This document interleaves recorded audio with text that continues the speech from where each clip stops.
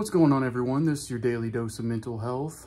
And in this video, we will be discussing a topic that's very close to me because of how common it is. And if you're out there and use drugs or know somebody who uses drugs, I'm sure you've heard of somebody overdosing on fentanyl or heroin. So in this video, the main purpose is just to give more awareness and what to do if you're in a situation where you notice somebody who could be overdosing and ways to potentially save someone's life. So let's jump right on into it. Please like and subscribe to the channel. Leave a comment. Let me know if this was helpful for you. And ring that bell icon. All right, so let's go ahead and get going. So the top of it I put, and this is all based on a lot of things that I've seen in the clinical setting because I'm an RN and I work as a psychiatric RN. And one of the units I work on is a detox unit. So I wrote right here, I wanted to put fentanyl, but I put also under it heroin, because fentanyl and heroin, the overdose, it's essentially the exact same type of overdose. So fentanyl or heroin facts. So let's go ahead and just jump right on into it. Every day, over 150 people die daily, and it's definitely on the over, not the under, which is extremely eye-opening. I mean, even if you look at like West Virginia out there, if you look at the overdose rate every day, it's unbelievable, and it continues to get worse with, especially now there's things that I've seen, at least in the clinical setting, of like Xanax being laced with fentanyl, people using heroin because it's cheap, and just the amount of overdoses we see. So yeah, that's the main purpose of this. So first thing I wanted to go over is signs of an overdose. One of the most common things I've seen that somebody could be trending in the wrong direction when it comes to overdosing is the small pinpoint pupils. If you notice this, continue, don't freak out or panic. Don't panic, but just monitor it. Because a lot of times when you're using these type of drugs, they become small and pinpoint. And I know you might say, now, what if I'm using with my friend? I know, it's just information to keep in the back of your mind, because if you're using and you notice your friend is going down and you're not, that could be a sign of overdosing. The next one right here, this is a huge one. If you notice falling asleep or dozing off, I've seen that a lot. It's that nodding off. So a lot of times, like I've seen a patient who was overdosing on heroin and a friend as well, they start nodding. So they'll be sitting there like this, then you'll see it's literally like their mouth will open and they'll just drop their head. That right there, that is a sign of overdose. Not necessarily that they're gonna, obviously, that they're gonna need medical assistance right then, but it's a sign that they could be overdosing. The biggest one is right here, which is in caps, is watch the breathing rate. If you notice that slowness of breath, if they're not speaking to you, that is a sign immediately, which we will jump right into, is going to be to call 911 and use Narcan if you have it. Watch the breathing rate.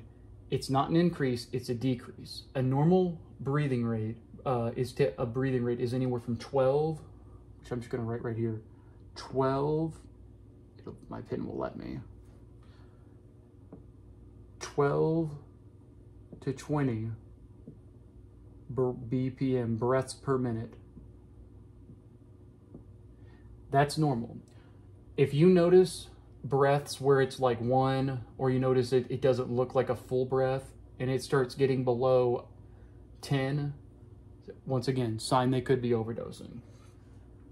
Big one that they are overdosing right here. Choking, that choking and gurgly sound. So when their breath rate really starts to drop, you'll notice that it's like that gurgling, like their lungs are filling you'll hear it's almost like somebody who has really bad sleep apnea, but that gurgling sound. And so it'll essentially kind of start looking like this from what I've seen. It's like a,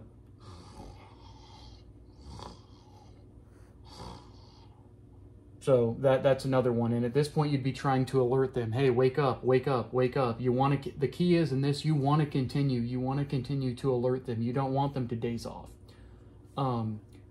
The final step that they are overdosing and you want to call 911 immediately is central cyanosis, which essentially just means blue lips, blue face, the discoloration.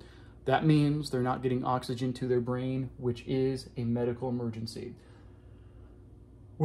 All of these are signs of overdose, but in my opinion, once past the small pinpoint pupils, once you see that dozing off, once they start dozing off, and if you start noticing those gurgling sounds, it's time to get that Narcan or call 911. Now, luckily, in most states, they do have a Good Samaritan Act, because I'm sure the next question is, well, what if you're using with somebody and have heroin and you're afraid to call 911?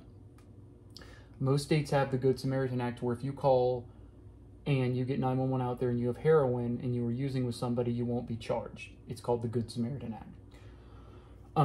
Every state, I believe most states have it. I don't know the states that don't, but this is the main gist of what I wanted to get into next. So these are all the signs. So then I put this arrow right here of what to do. Number one, if you notice something is off, if you notice yourself, if you're by yourself and you're overdosing even, call 911 immediately. Do not even hesitate. That's the number one thing. Number two, Narcan. And I don't know if you can, I don't know if it's legible enough, but you can call, and you can go into CVS or call, and you can buy now nasal Narcan. It's essentially just like a nose spray where you shoot it up the nose a couple times. You shoot for somebody, and they will wake up. It reverses the high, and they will be in a daze. They might throw up.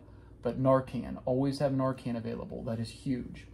And it's not a prescription, it's over the counter. But a lot of people don't have it to where you just got to dial 911. Biggest one, which I was talking about, the watching the breathing rate and the gurgling. If you feel like they're overdosing, try to alert and awake them to breathe. So continue to, hey, wake up, keep them in there. You don't want them to doze off. You want them to keep breathing, so keep alerting them. Number four, if you do notice they're out of it, and you've called 911, you've done Narcan, lay the person on their side to prevent choking. So at this point, if they are out of it and they're not responding, you've called 911, put them on their side. You do not want them to choke, because one of the number one ways somebody actually passes away is actually through choking. When they overdose, it's through choking. They aspirate. They end up vomiting. And that makes it even worse, which means they can't breathe. So choking. Lastly, stay with the person until 911 arrives. I know that, and that's what goes with the Good Samaritan law. Even if that doesn't apply to your state, stay with the person.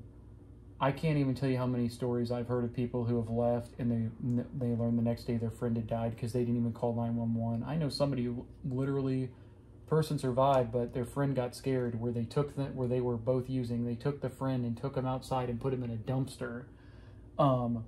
But called 911 and said he was in the dumpster, and the rest of them fled the scene. So yeah, that is your daily dose of mental health. I tried to keep this video short and sweet. Share this with your friends, family. In today's day and age, fentanyl and heroin are so common and so easy to get. In particular, fentanyl-laced synthetic drugs. I mean, now they're lacing, you're seeing teens overdose all the time on Xanax being laced with fentanyl. Many things laced with fentanyl now. So share it. This is your daily dose of mental health. I love you all. Let's have a good day. And I'll catch you on the next one. My next video I'll probably do one on benzo withdrawals. What is benzo withdrawals, what to expect, what not to expect, signs of overdoses as well. So look out for that. Peace, love, I love you all.